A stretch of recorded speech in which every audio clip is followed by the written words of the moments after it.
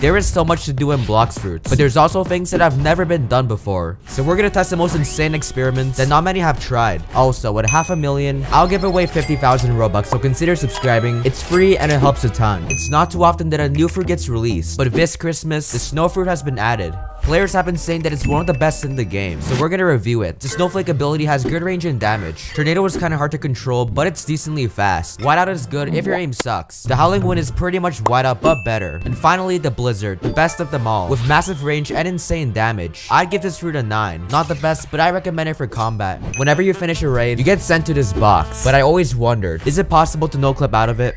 No clipping in this game is fairly easy. You buy a flashlight at the frozen village, go to a wall, turn your camera and press R. Now let's see if it works with the raid box. And it did, but I'm below the whole map. It's kinda hard to get back in, so I'm kinda screwed. But hey, at least the experiment worked. I've always wondered what it's like to have multiple fighting styles at once, but reasonably, it's not possible. But I think there's a way to bypass this. You first need to use a fighting style ability that'll last long enough, then switch to another fighting style. I guess Overheat could work. It does last for half a minute. Use the ability, learn the skill, and now I have both fighting styles. Electric plus the Dark Step Overheat. The control fruit is known for moving the biggest things in the game, like trees, bridges, you name it. But I wonder how high I can lift an object. To run this experiment, we're gonna need something that we can lift and ride. Alright, so we're gonna press Z, press X, and get in the boat. Now we let go, and we're off.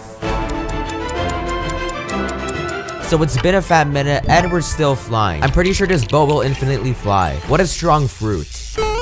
And there it goes. Yeah, that's a scary fall. The door fruit, portal fruit, recently got an update and it's way cooler now. But that's not the main thing here. The portal fruit is one of the buggiest things in the game. So we're gonna see if older glitches still work, despite the new changes. The first glitch is the lava walk glitch. You stand still after teleporting onto lava, negating the fire damage. Door gateway is now replaced with world warp, so we're gonna use that instead. And now I'm fire resistant. The glitch still works. I like how lava is safe and water isn't. The second glitch is the invisible doors glitch. A popular bug where you use the door X move, stand still, and you'll be invisible to your enemies. The X move is replaced with parallel escape. Same thing, different design. Use the X move, stand still, and I'm invisible. Let's go. I guess some things never change. A few months ago, there was a door glitch where you can sail on land. That's Blox Fruits logic for you. By doing all these things shown on screen, you can break the laws of physics. But let's see if it works with World Warp. Buy a boat, use the ability, boom, sit in the boat, and teleport.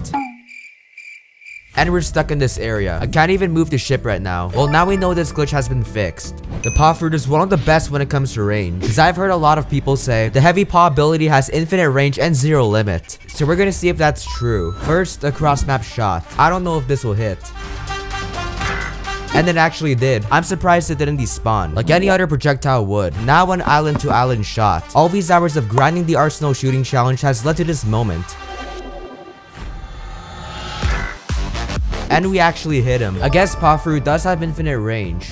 In every single sea, there's a dealer cousin. You basically give him money for a chance of getting a really good fruit or an awful one. Basically showing children how to gamble. But does being in a higher sea give you better luck? First, we're gonna roll a fruit in the first sea. And we got Kilo, the worst fruit in the game. So this might actually be true. Now we're gonna roll in the third sea. And there's the cooldown. And I got the revive fruit, which isn't bad. There's really no way to confirm this experiment, but according to the wiki, they're all the same person with the same odds. We're gonna assume the sea doesn't matter, for now. When it comes to damage, Magma Awaken is probably one of the best, but I wonder how much damage it can do.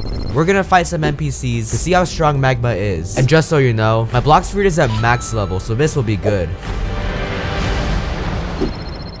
We did 40,000 damage in one hit, which is enough to one-shot max health. Now that's a lot of damage. You know what will be funny? An infinite portal loop, like the ones you see in movies. But I wonder if that's possible with the door fruit. Well, thanks to the new update, it probably is. The new quantum leap creates 2 portals, which kind of work as a wormhole. Anyways, the portal loop should be vertical. So if I look up and press F, now that's a good portal loop. It's not useful or anything, but I do find it cool. Is it possible to never lose bounty points? Well, of course, you can be a Sigma male and never fight anybody. But what if you're grinding or hunting? If you die to an NPC or a player, you lose bounty points. But if you die by resetting, you won't lose any points. I think this might be the key to infinite bounty points. We're gonna take damage from an NPC, and now we reset.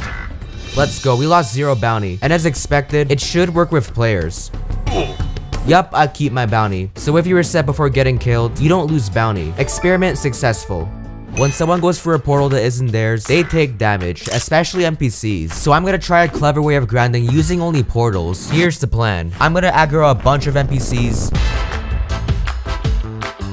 Yeah, they don't look too happy. Now they're in a straight line, so we quantum leap behind them. Stand in front of a portal, and we're doing no damage. What? Then I realized my Blox Fruits isn't leveled up. Boom. Now we're dealing damage. All you need is the portal fruit and good coordination. How effective is AFK farming? We're gonna see how much money you can make off of this. The trick is to find a spot where you can hit the enemy, but the enemy can't hit you. This spot being a good example. Alright, so it's been about 2 minutes, and we made about 20,000 cash. That's about 600,000 an hour, or 14.4 million daily. So one of my friends messaged me, I bet it's impossible to get 40 levels in 20 minutes on an alt with 0 health. This bet seems intriguing, so why not try it out? As soon as the 20-minute boost ends, the challenge is finished. The first step is to always speed up the bandits. Quests are also essential. 5 levels in 1 minute. This may seem easy, but it gets exponentially harder. Finally level 10 in just 2 minutes. Time for the jungle. This is surprisingly peaceful, unlike the rest of this challenge. Time to beat up monkeys for cash. In Roblox, of course. We're halfway done, but the timer's catching up. Time for the last area. Wasting a whole minute to travel is annoying, but what's even more annoying is that the NPCs are not strong enough to kill me. We need 8 levels in 4 minutes, and dying a lot doesn't help. The final kill. Really? 40 levels in barely under 20 minutes. If you get 10 more levels, that's enough to roll a fruit, which helps farming fruits faster. When it comes to money, things like hunting, AFK farming, and grinding all come into play. But what about chest farming? Well, in the Skylands at the First Sea, you can find a temple that has a lot of treasure inside. By breaking in, you can collect it. But let's see if it's faster than AFK farming by seeing how much we can make in 3 minutes. You gotta wait a long time for a chest to respawn, which is why server hopping is the way.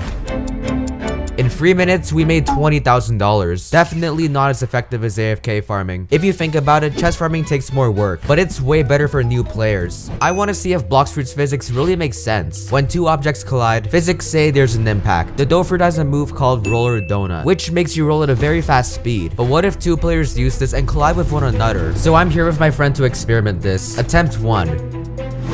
Yeah, that was a bad one. Second attempt, let's not mess this up. Nope. This is the one. And I expected that to happen. Seems like players don't collide, but buildings do. At the very minimum, we learned a valuable lesson. Never trust Blox Fruits physics. We tested a total of 15 experiments, but there's one more I want to test, and that is if we can hit 500,000 this year. Subscribe to play our part, and if we get 20k likes, I'll try out more experiments. But for now, that's a wrap.